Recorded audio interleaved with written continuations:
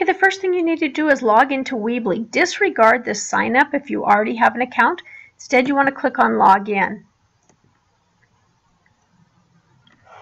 Then once you're logged in, you need to pick whichever item that you want to edit. In this case, we are editing the Girls in Glacier. Yours will show up down here.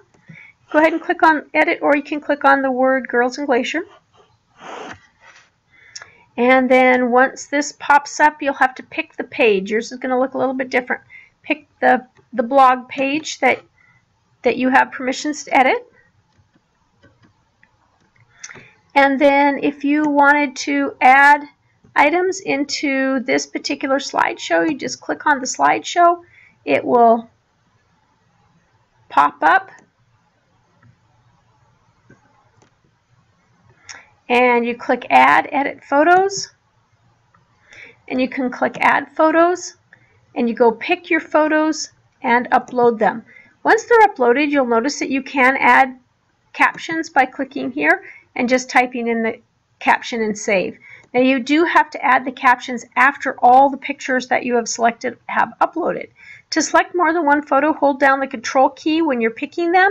So when you click Add Photos, hold down your Control, and you can click multiple pictures, or you can do a Control A, which will select everything in that particular folder. Once you're finished with that,